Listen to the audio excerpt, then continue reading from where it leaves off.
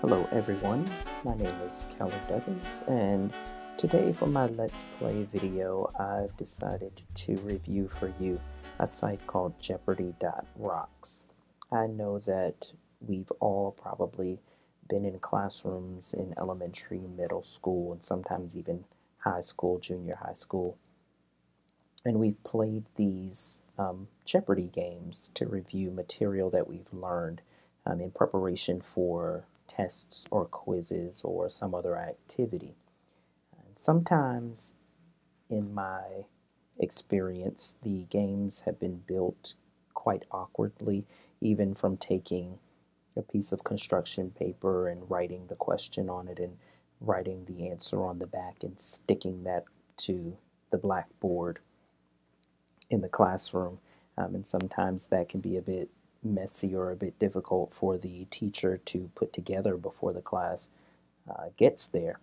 So I decided to find a tool that would make it easy for that type of game or that type of Jeopardy activity to be built and played easily in class, so that the teacher wouldn't have to spend so much time putting it together and setting up before the class started. I found Jeopardy.Rocks through an internet search, and I thought it was pretty easy and pretty simple to use, so we're going to go through and look at it today.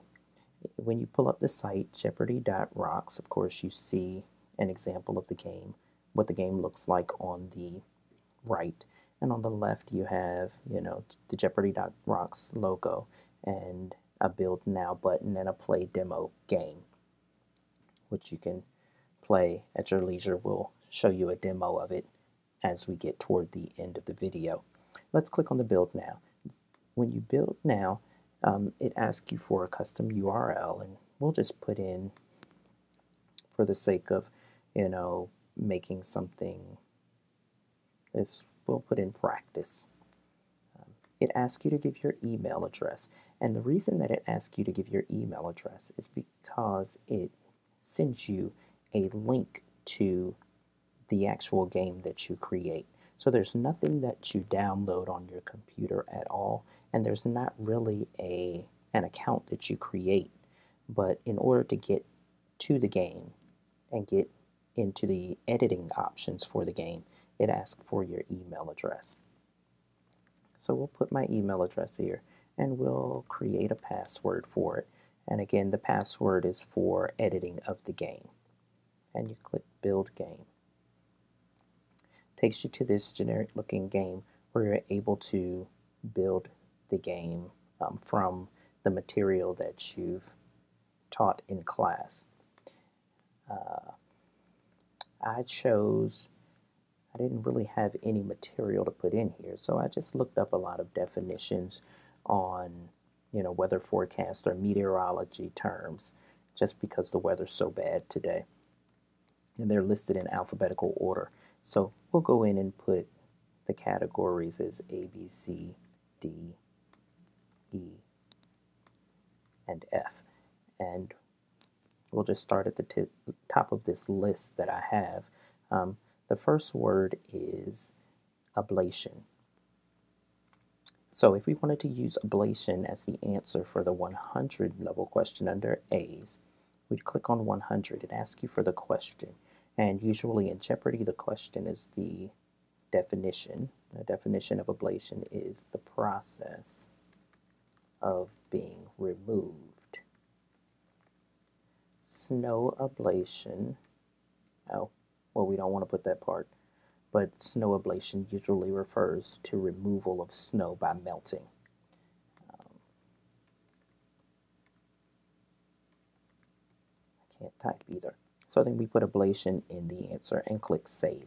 And you see that lights up as yellow, so that means that you've already entered something there. Oh, I should have shown you this before, but you can also enter a title here. So I can't spell meteorology terms. If that's wrong, please forgive me. And you just go through doing this for all 30, I think there's 30, 6 times 5, yes, 30 questions. We'll do a few more. Next one is absolute humidity, which is the density of water vapor.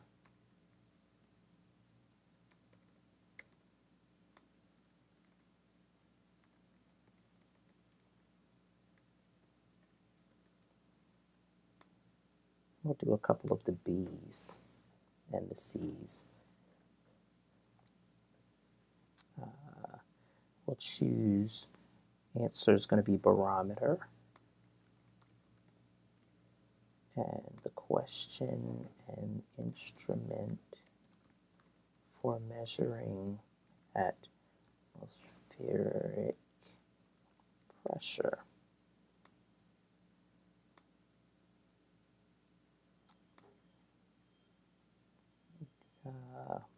Black ice we'll use as an answer for this one, something that we've had a lot of here lately. The definition for that on this website is thin new ice that forms on fresh water or dew-covered surfaces, common on roadways. And you see how easy it is to build in the questions for the game. Now, there are no special bells and whistles that this game has. As a matter of fact, there aren't even any sounds with the game when you're playing it.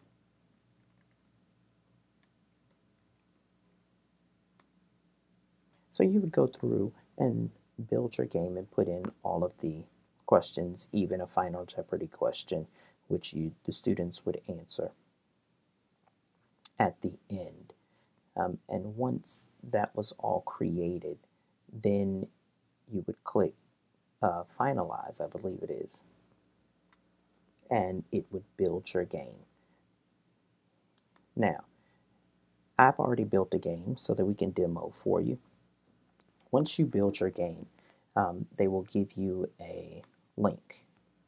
My link I chose was www.Jeopardy.Rocks /famous Afro-Americans, or famous Afro-Americans. That's the one I chose for my game, and they emailed me that link actually so that I could pull my game up here.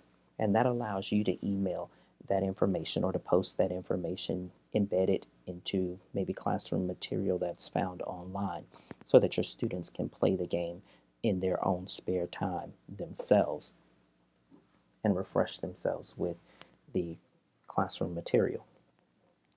Here we're given the option to play the game now and to edit the game. If you went to edit the game, it would ask you for the password that you created at the beginning when you first created the game, so that you could get back in and change questions and answers. Unfortunately, there are no options to change the look of the game, so they all look about the same. Let's hit the Play Now game and go through a demo of playing the game. First, it asks you how many teams there are. We'll go ahead and pick 2. We've divided the class into 2 teams. This part I thought was kind of cool, even though they don't have many options. It asks you to pick an icon or a character for each team captain. Just for the sake of being funny, we'll pick a potato and a broccoli. And every time you open up the game, it gives you a how-to on how to play the game. And I think it can be kind of redundant, but for the sake of those people that may not know how to play the game, I guess it's very useful. Again, it's just like Jeopardy. You select a question by the category and the dollar amount. And whoever's controlling the mouse at the time will click a check mark if the team that buzzes in first got it right, or the X if they got it wrong. And if they got it wrong, that gives the other team the opportunity to answer the question. So you click Start Game. And here you see my game has started that I created. One little glitch that I saw that you can probably see as well with the game here on my computer, which doesn't happen on larger screens, and I think my screen may just be too small, is that the categories are lined up in a row in the middle of the screen at the top, which covers up the title, Famous 20th Century African Americans, and you can't quite read the titles of the categories. But from left to right, the titles of the categories that I set up were athletes, authors, I can't even tell what the civil rights. Civil rights leaders was the third category, entertainers, inventors, educators, and singers, musicians. So if you wanted to play this game in class, then you would flip a coin, I guess, and ask the first team to choose a category. Say they chose athletes for 300. You'd click athletes for 300. Read the clue. Consider the greatest basketball player of all time. I think we all know that's Michael Jordan. And say the potato team, click then first and answer the question correctly. You just click the check mark here in green. It displays the answer and awards the team the amount of money that the question was worth. Click continue and it goes right back to your game.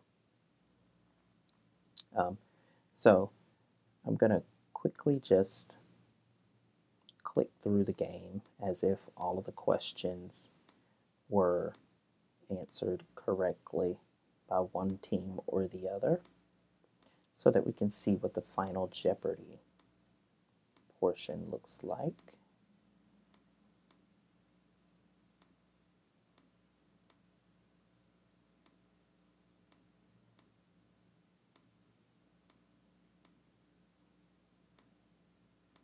This is a lot of clicking here, but there is a final Jeopardy portion, which gives you the final Jeopardy question for the team that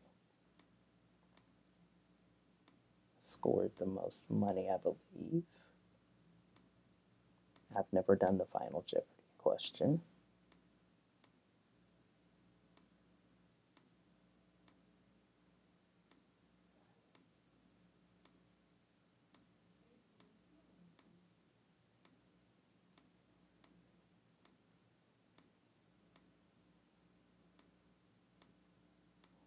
Kids are really smart.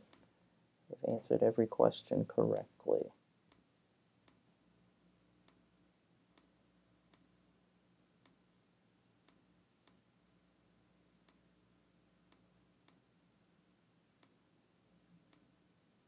All right, down to the last one. Looks like the broccoli team won, and it says it's time for Final Jeopardy. And just as with Final Jeopardy on the game show, it asks you to wager an amount of money. They'll wager 4,000, whereas this team is kind of cheap and wagering 400.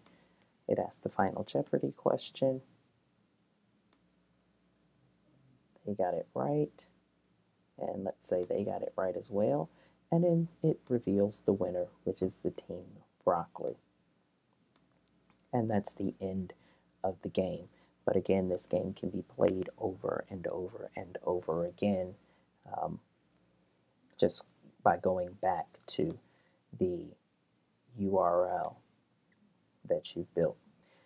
As far as privacy policy, they've got that listed here. Again, they collect information about you via your email address, but they don't share that information with anyone. They don't use cookies for the site, so there's no way to track things on your computer. And Google's advertising requirements can be summed up by Google's advertising principles. So Google is a third party of this site. There's a section for frequently asked questions, though no user questions are here. They ask you, if you have a different question than what's listed here, to email them or contact them on Twitter. And there's a list for the terms and conditions, which also lists the privacy policy here. If you're interested, you can go look at that. But as for that, that's all that Jeopardy.Rocks offers. I think it's a good tool to use in classroom with students if you're reviewing material and wanted to put a little bit of fun in the review of material, or if you wanted to give them a tool to use something kind of like flashcards, but not as boring as flashcards, to use to review for tests or quizzes or material that's coming up. So that's that. I hope you enjoyed my Let's Play video of Jeopardy Rocks.